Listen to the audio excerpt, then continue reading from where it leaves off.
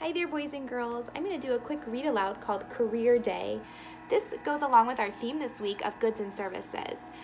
Everybody has a different type of job, and their job either provides a good or a service.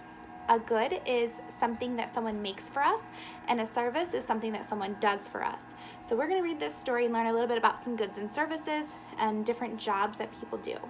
This story is written by Anne Rockwell, and it's illustrated by Lizzie Rockwell.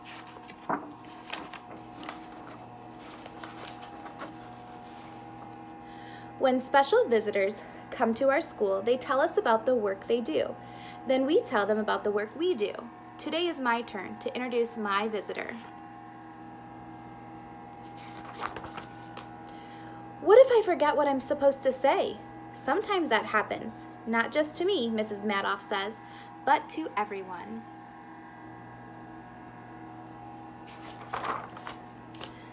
Here he is, right on time. This is my dad, I say. He drives a big bulldozer. He's helping build our new library. Good morning, Mr. Lopez, everyone says. Good morning, boys and girls, my dad says.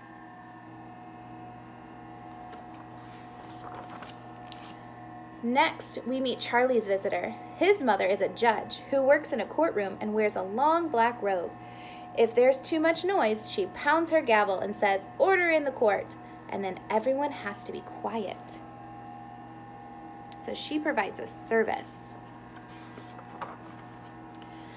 When Kate introduces her visitor, she says, "My dad plays bass in an orchestra at night. He practices all day and takes care of my baby brother while my mother goes to work at the bank."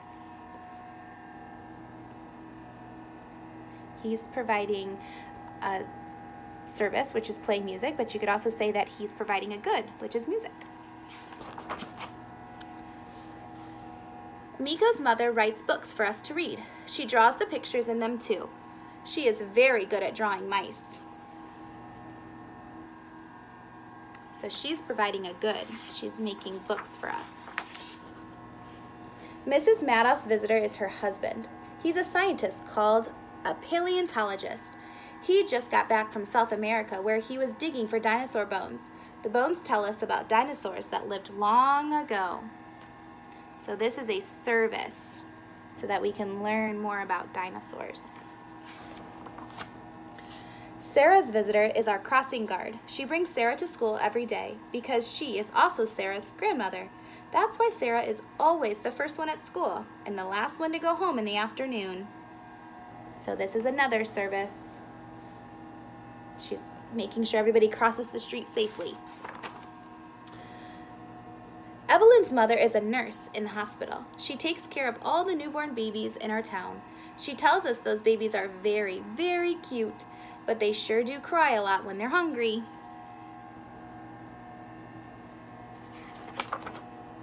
Jessica's mother takes care of animals. She's a veterinarian, the kind of doctor who makes sick animals better.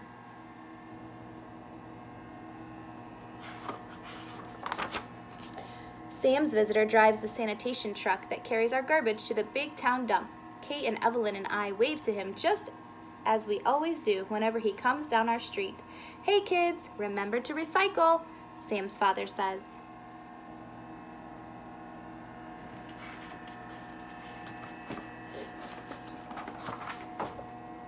Evan's father wears a leather apron that holds the tools he uses all the time. He shows us how to hammer a nail.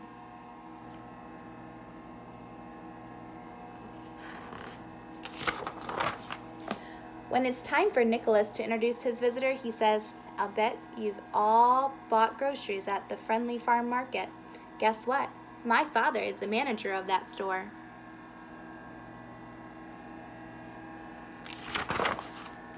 Today is Mr. Cisco's turn to introduce his special visitor. He says, "Good morning, everyone. I'd like you to meet Professor Elkhorn. He's my teacher at college." Hey, I never knew grown-ups had teachers too.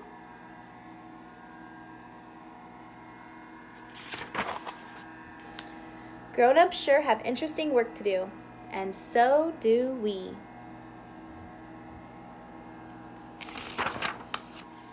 I wonder what I'll be when I grow up. There's lots of options. So I hope you can think of something that you'll be when you grow up.